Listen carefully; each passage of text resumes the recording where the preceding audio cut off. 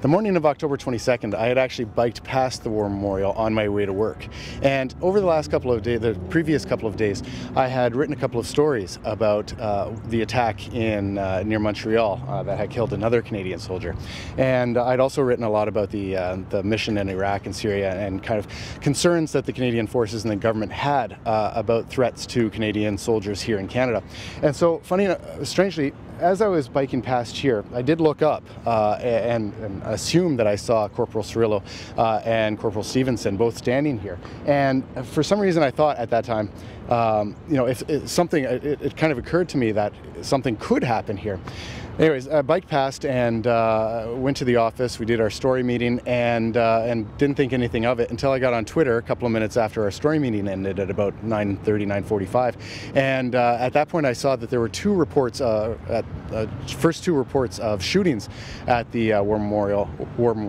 They weren't confirmed at the time, but anyway. So without thinking, of course, at that point, I remembered what I thought. Grabbed my tape recorder, grabbed my notepad and everything, and just kind of ran out the door. Told my bureau chief, Mark Kennedy, where I was going.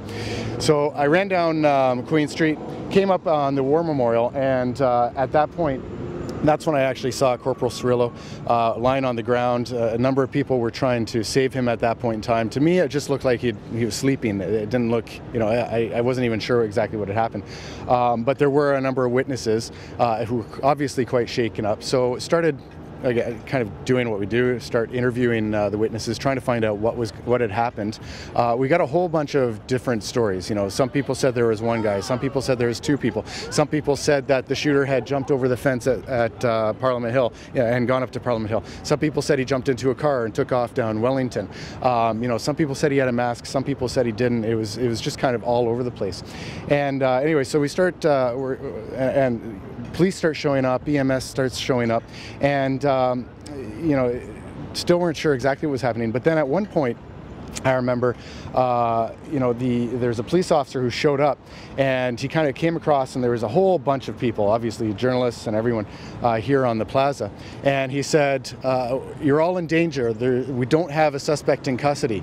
And it kind of at that point, it started, it really occurred to me that, who knows what was going on. And it was the first time that I kind of started thinking, just I guess the real gravity of the situation hit me. And so basically the police started pushing us away from the War Memorial, pushed us down to Chateau Laurier, and then there was the rumors about possible shooter on Parliament Hill, on the buildings of Parliament buildings, on the roof of Parliament buildings. And so they pushed us behind Chateau Laurier.